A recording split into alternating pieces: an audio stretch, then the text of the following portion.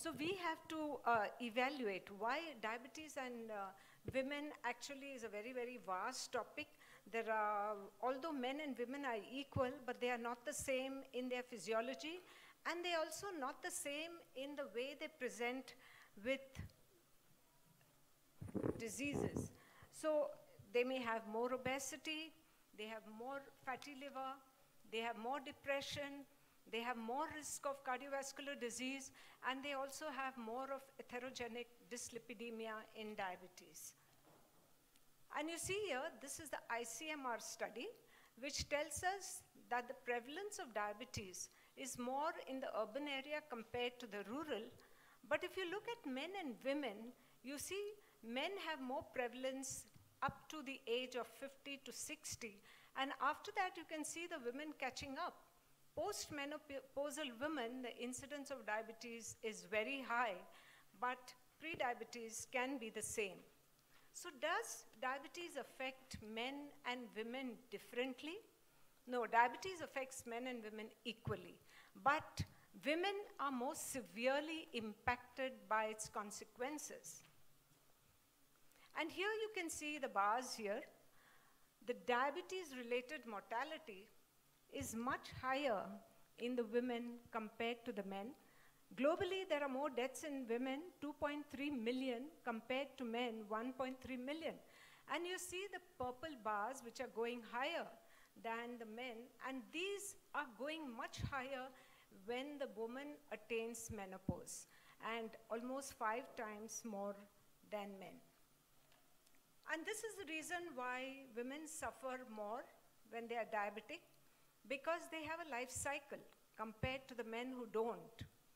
It starts from childhood, and we are the largest childhood obesity nation in the world, I mean the second largest, and these youngsters are going to be more and more obese, and they will suffer from problems of metabolism, giving rise to obesity, PCOS, and also problems with pregnancy, pregestational diabetes, and that will produce a progeny of NCDs in the future pregnancies as well.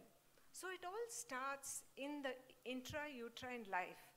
And this woman who has a female fetus will have the ova of the fetus bathed in a hyperglycemic environment if the, of course, fetus is a female fetus, and this, when the offspring grows up, she will start getting the NCDs of obesity, diabetes, cardiovascular risk, and also the other complications of metabolic diseases. So it is kind of a transmission of diabetes to the progeny known as intergenerational cycling of obesity, CVD, and NAFLD.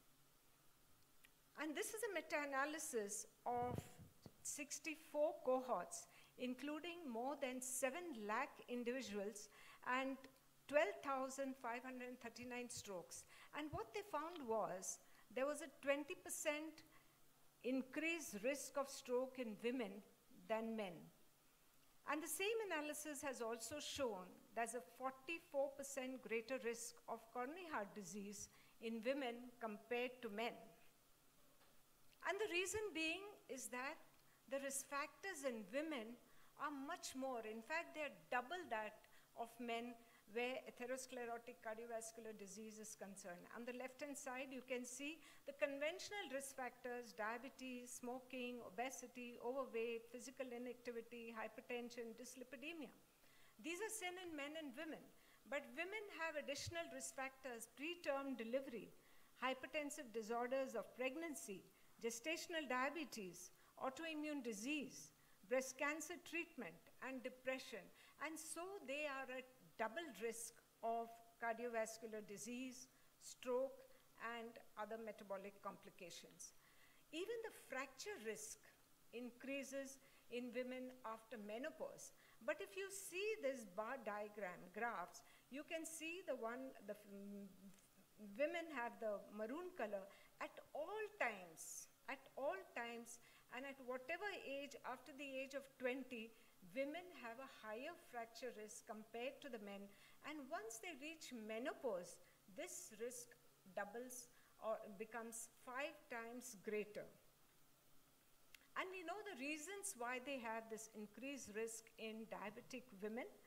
Because besides a faulty bone growth and osteoporosis and defects in the formation of trabecular bone and also in the cortical bone, in addition, they have other complications like retinopathy, neuropathy. They may have cardiovascular problems like heart failure and arrhythmias. They may have old strokes, and they may also have osteoarthritis, which makes these women vulnerable to falls and fractures. And even hypertension is much higher in the women compared to the men. For every one man, there are at least 2 women having hypertension. And those who have recovered from ischemic heart disease, the risk of heart failure in women is twice that of men. So at every stage, women have the impact of diabetes is much higher in women compared to men. And therefore, there is a need for gender-specific diabetes management. And this was a study of the Prospective Studies Collaboration and the Asia-Pacific Studies Collaboration together. They collaborated, did a meta-analysis of individualized data of more than 9 lakh adults from 68 prospective studies. And what did they find? We have now evidence to show that there is excess mortality among women with diabetes, and this was investigated within other modifiable risk factors as BMI, total cholesterol, and systolic blood pressure compared to men. And therefore, we need protocols which we are showing you today. And these protocols will help us to form a guideline, or at least to have these gender-specific guidelines included in our anti-diabetic guidelines, both at the global level and also in our Indian guideline. And so there is a change. A change is happening.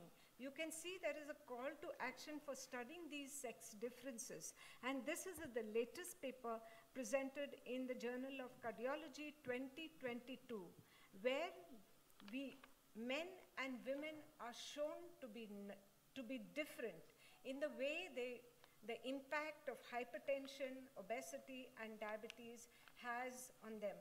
But yet, when you look at the guidelines, it shows that men and women are equal and they have the same treatment. So this has to change. So we have to have more prospective RCTs. We need to have more research to show that women are impacted differently, and therefore they require specific guidelines which can be different from men. And to take us over this journey through the life cycle and the life of a woman, we have Dr. Shalini, who will be telling us about the problems in women in the reproductive age, and Dr. Nitin Kapoor will tell us the problems in women in the post-reproductive age, and that will cover the entire journey of a woman. And I will come back after them to tell you about the protocols, what we have designed to have an impact in their management. So may I invite Dr. Shalini?